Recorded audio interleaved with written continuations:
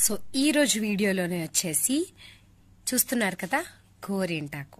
అయితే ఇది నేను పెట్టుకుంటూ మీకు దీని స్టోరీ చెప్తా. అసలు గోరింటాకు ఎలా పుట్టింది, దీని సైంటిఫిక్ యూజెస్ ఏంటి, ఇది ఎప్పుడు పెట్టుకోవాలి, ఎప్పుడు పెట్టుకుంటే మంచిది, ఇలాంటి గోరింటాకుకి సంబంధించిన కొన్ని విషయాలన్నీ ఈ వ్లాగ్లో మనం తెలుసుకుందాం. అయితే నేను కూడా ఈ విషయాలన్నీ చాలా కష్టపడి ఒక 2 days నుంచి కూడా తెలుసుకున్నాను. ఇప్పటి వరకు నాకు తెలీదు. సో నాకు తెలిసిన ఈ ఇన్ఫర్మేషన్ని మీతో షేర్ చేసుకుందాం అనుకుంటున్నా. మన ఛానల్లో ఇప్పటి వరకు అన్ని వంటలే పెట్టాను కదా, సో కొంచెం ఇంట్రెస్టింగ్గా అనిపిస్తుంది, ఆషాఢం కదా అని చెప్పేసి ఈ వ్లాగ్ పెడుతున్నాను. నచ్చితే ఈ ఇన్ఫర్మేషన్ మీకు యూస్ఫుల్ అనిపిస్తే కింద నాకు ఒక కామెంట్ చేయండి, ఎలా చూశాక మీకు ఎలా అనిపించింది అన్నది.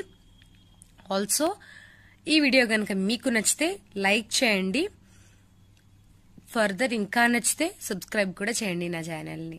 సో ఇప్పుడైతే స్టోరీలోకి వెళ్ళిపోతాం, పదండి. సో ఇప్పుడైతే ఆ గోరింటాకు యొక్క కథ మీకు వివరణ ఇస్తాను. సో పదండి వెళ్ళి, నేను ఆల్రెడీ సగం పెట్టేసుకున్నాను, ఇంకా సగం పెట్టుకుంటూ కథ చెప్తాను. అయితే గౌరీదేవి ఒకరోజు తన స్నేహితురాలతో అందరితో కూర్చుంటూ ఆడుకుంటున్న సమయంలో తన రజస్వలు అవుతుందంట. తను రజస్వలు అయినప్పుడు ఆ రక్తపు చుక్క నేలను తాకి ఒక గోరింటాకు మొక్కగా పుడుతుందంట. అయితే దానిని చూడటానికి పర్వతరాజు సతీ సమేతంగా తరలి వస్తాడంట. వచ్చినప్పుడు ఆ మొక్క కాస్త ఆయన వచ్చేసరికి పెద్ద చెట్టే అవుతుందంట. అయితే పర్వతరాజు ఇదంతా చూసి ఆశ్చర్యపోతాడంట, అసలు ఏం జరుగుతుందో అర్థం కాక. వెంటనే గౌరీదేవి వెళ్ళి ఒక ఆకుని తుంచుతుందంట. తుంచేసరికి ఈలోపు గోరింటాకు ఇలా అంటుందంట, ఏమని, నేను పుట్టడం అయితే గౌరీదేవి అంశతో పుట్టాను, కానీ నా వల్ల ప్రజలకు ఏం ఉపయోగం ఉంది అని చెప్పి అడుగుతుందంట. ఈలోపు పార్వతీదేవి తుంచేసరికి తన చెయ్యి అంతా కూడా ఎర్రగా కమిలిపోతుందంట. అందరూ కమిలిపోయిందనే అనుకుంటారంట, కానీ నిజానికి తన చెయ్యి ఎర్రగా పండుతుందంట. అదేంటో అప్పుడు వాళ్ళకి అర్థం కాలే. వెంటనే పర్వతరాజు గోరింటాకుకి ఒక వరం ఇస్తాడంట. అదేంటంటే, నువ్వు పార్వతీదేవి అంశతో పుట్టావు కాబట్టి, తను రజస్వలైన సందర్భంలో నువ్వు పుట్టావు కాబట్టి, ఏ ఆడవాళ్ళు అయితే నిన్ను పెట్టుకుంటారో, ఈ గోరింటాకును పెట్టుకుంటారో, వాళ్ళకి గర్భానికి సంబంధించిన దోషాలు పోయే వరం ఇచ్చాడంట. ఇంకొక వరం ఏంటంటే, ఇది అలంకరణకు సంబంధించింది కాబట్టి ఎవరైతే దీన్ని పెట్టుకుంటారో, ఎలా పెట్టుకున్నా సరే, ఎలా పండినా సరే అందం వచ్చే ఒక వరం ఇచ్చాడంట. ఇంకో వరం ఏంటంటే, ఇది ఆషాఢ మాసంలో పెట్టుకున్నట్లయితే ఒంట్లో ఉన్న ఉష్ణోగ్రత ఏదైతే ఉంటుందో, ఎందుకంటే మనకు ఆషాఢ మాసంలోని మెయిన్లీ సీజనింగ్ చేంజెస్ అవన్నీ ఉంటాయి కాబట్టి అది పోయేలా ఇంకో వరం ఇచ్చాడంట. సో చాలా సంతోషపడిపోతుందంట గోరింటాకు ఇలా వరం ఇచ్చేసరికి. అప్పుడు వెంటనే కుంకుమ వస్తుందంట.